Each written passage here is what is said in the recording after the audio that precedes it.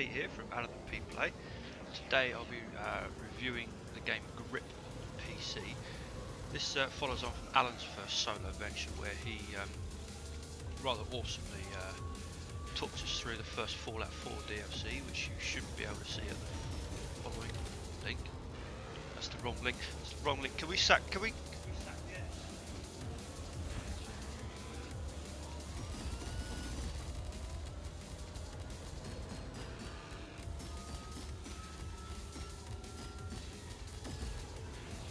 Grip is a futuristic racing game which follows very closely to the 90s futuristic racer Roll Cage. The similarities are very clear, but this game is in early access, so it lacks a lot of content. At the moment there are only 3 tracks and 2 vehicles. The game was bought for me by my good friend Justin over at sherardgaming.com. The link should be at the bottom of the screen now. Have I got this right? Haven't got a second, that's cool. So the game costs £12 or $16 depending on your country, and what do you get for your money? Well, so far you get a single race, time trial, and something called the arena mode, which is very similar to the destruction derby deathmatch style mode, which is the last car standing sort of thing. But the racing is really where it's at. You get split screen multiplayer at the moment, which is kind of cool. Online is apparently coming, which is a necessity for this sort of game.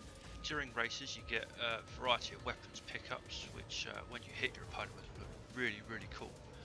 The problem is you do get a shield when you're out in first place, which protects you against upcoming missiles, but they last from the moment you activate them until the moment something hits it, so that needs addressing, I think.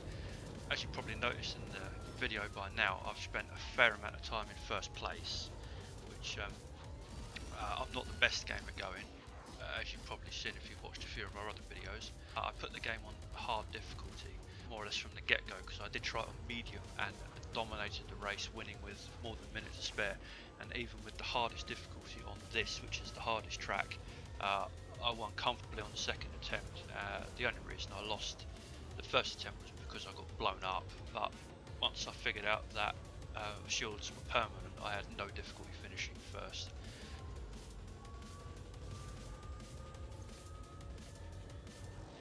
Graphics, as you can see, look good. It's a bit dull, but that's just the track really. Like I say, when more come, this should improve dramatically. Cars handling's a bit fiddly, but the developers say that you can adjust your flight in mid-air, which frankly you can't, or if you can, I haven't quite figured out how yet. Yeah, other than that, difficulty's too easy, and there's not a lot for your money, but this is definitely one to watch for the future, particularly when online multiplayer comes in, and when there are more tracks, more cars, and basically more to do. There's already the option on the main screen to access a career mode, which hopefully will be the next big update.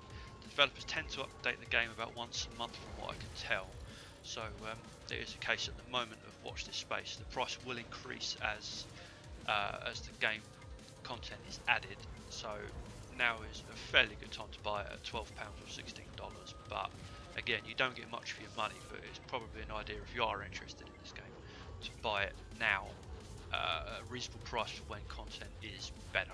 So the choice is yours, but it's worth buying, I think, definitely. Thanks for watching, guys. Please be sure to like this video and obviously have your say at the comments box on our YouTube page, and subscribe for more all things Alan and Pete Play.